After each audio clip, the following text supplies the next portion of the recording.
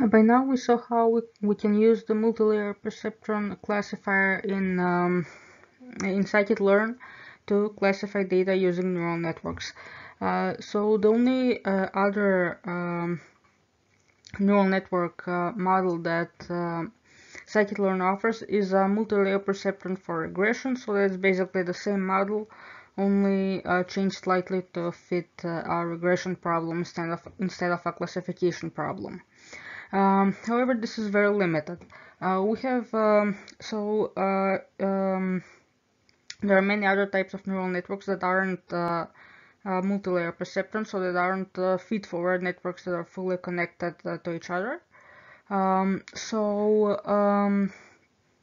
In order to be able to use this type of neural networks in Python, we need to use something other than scikit-learn.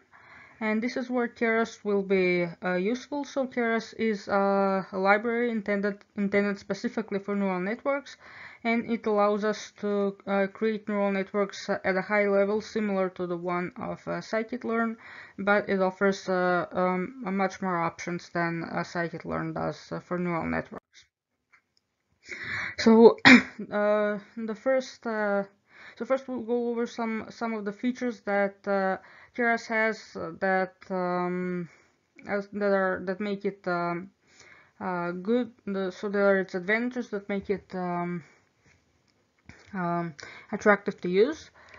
So first we have multiple types of layers. So as I said before, scikit-learn only offers dense layers that are fully connected, and it only offers feed-forward neural networks, while with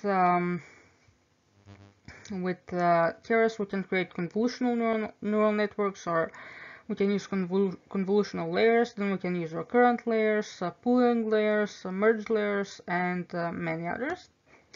Then Keras is fairly simple, maybe not as simple as the multi-layer perceptron in scikit-learn, but it's still fairly simple to use and build neural networks using it. And finally, it has large community support, so if we ever run into any problems, we can easily find the solution to them. So first, let's see how we can install Keras. So Keras needs to use some sort of library for low-level computations in the background.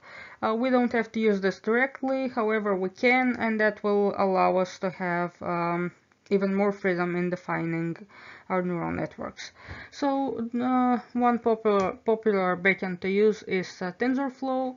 We install this using pip install TensorFlow, and then we can also install Keras with pip install Keras. There are other backend libraries that we could use instead of TensorFlow, such as Tiano and others. But TensorFlow is, we're just using TensorFlow here as an example. So let's look at the general syntax of how we can create a neural network in Keras. So first we need to create a model, which we do by creating an object from this sequential class. And then we just add layers to the model. So we use the add method.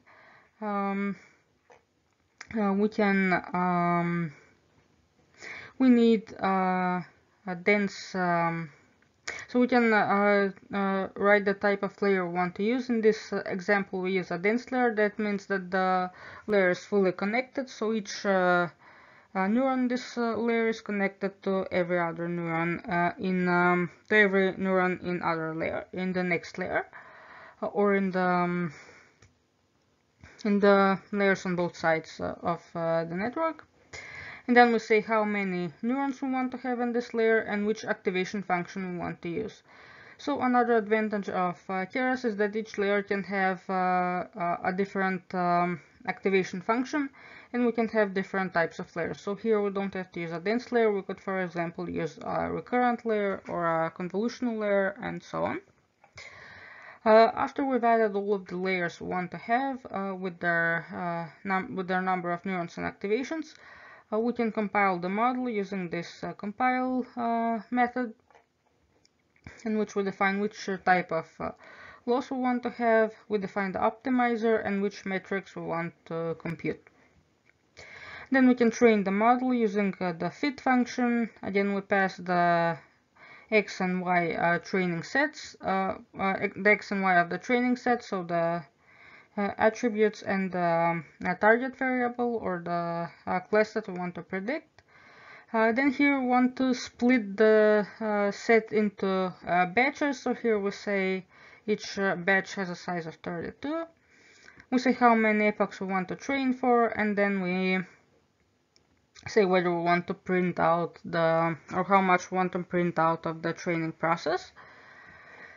And then we can predict and evaluate this model similarly to so in a similar way to the way we did it in scikit-learn. So we can use the evaluate method while passing the x and y of the test set to compute the accuracy and maybe other metrics that we pass in here. Or we can predict with the model using the predict method. Again, we pass in a set of test values for which we want to predict the labels. So, as we said earlier, Keras allows us to use many different types of layers. So here on this slide, we have an example of only some of them. So some convolution layers that we can use are 1, 2, and 3D convolution layers. Then for the current layers, we can use an LSTM layer, a simple RNN layer, a GRU layer, and others. And in addition to this convolution and recurrent layers, we can use pooling layers, pre-processing layers. Then we can use layers for normalization or for merging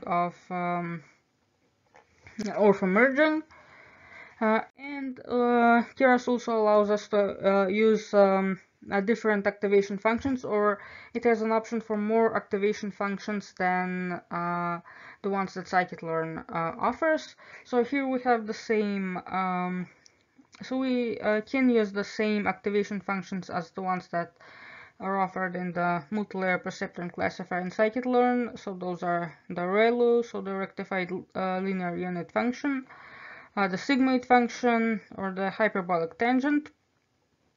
But we can also use the softmax function, we can use exponential activation functions, then we can use soft plus and cello activation functions, and Keras also offers more advanced activation functions that we can use.